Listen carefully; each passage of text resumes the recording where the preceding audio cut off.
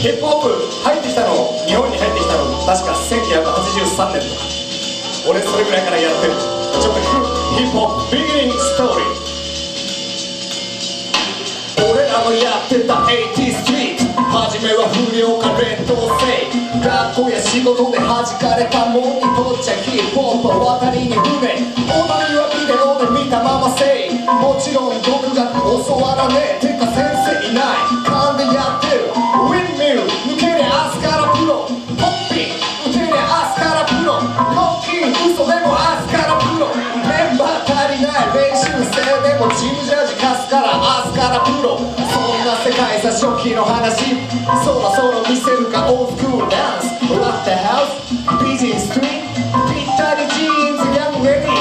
ぶっといシューレース売ってねえ、どの道どの街見かけねえ、シャーレーないんで登山用買ってる太いがよく見りゃちょっと毛糸、ビーボーイ人生悪くねえよ、金がなくなりダンスが残る、残ったダンスで3歩抜け Keep on to the break it down チン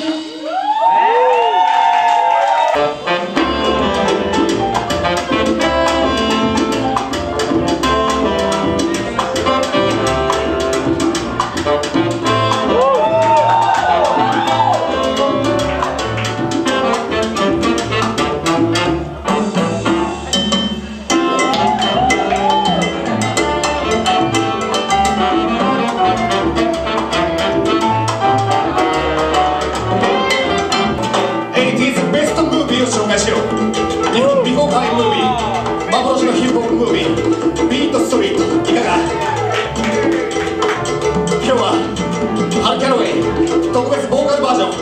特別吹き替えバージョンで皆さんにお届けしよう。片やニューヨークシティブレイカーズ、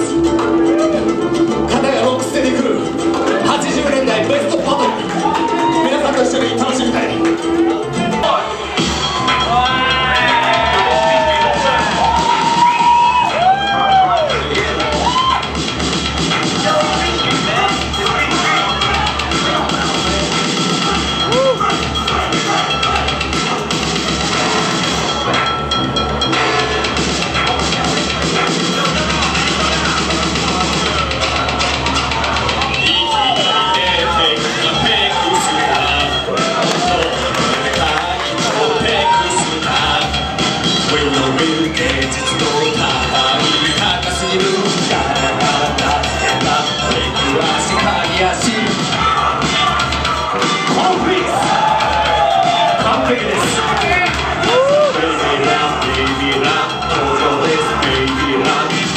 女の子なのにフットワークうまい。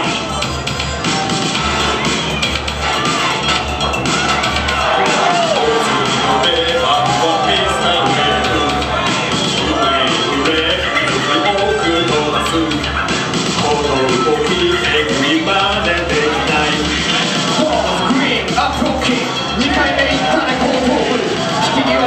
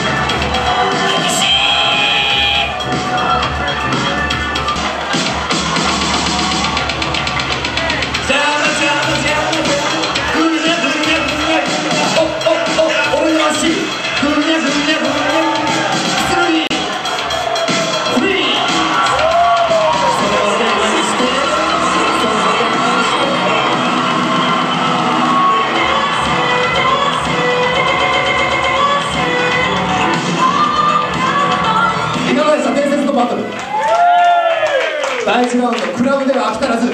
この後地下鉄の切符売り場で第2ラウンド。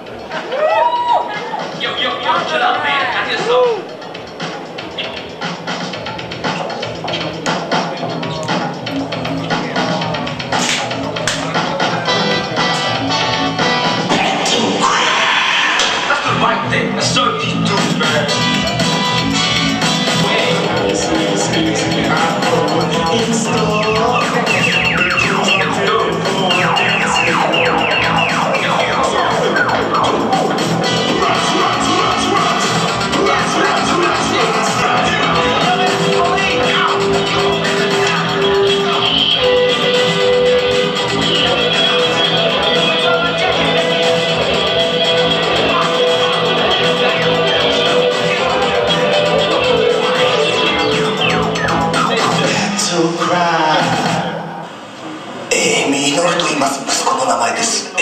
子の名前ミノルです。ミノル？ミノル。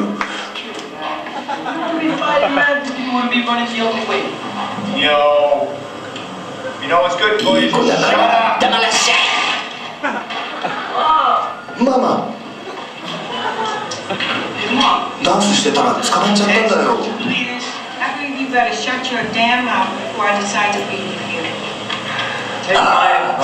お宅の息子さんは、ブレイキング始めて何年ぐらいですかね。ニューヨークスタイルができなくて LA から入っちゃったんですよ。ちょっと LA から入るってあんたニューヨークスタイルとか LA とかあんた言ってるけど LA から入っちゃってぐるんぐるん回るエビさんだっているのよあんた。そんなこと言ったってあんた。そんなことよりもね技よりもねもっとフットワークやんなさいよ。フットワークいっぱいやった方がいいわよ。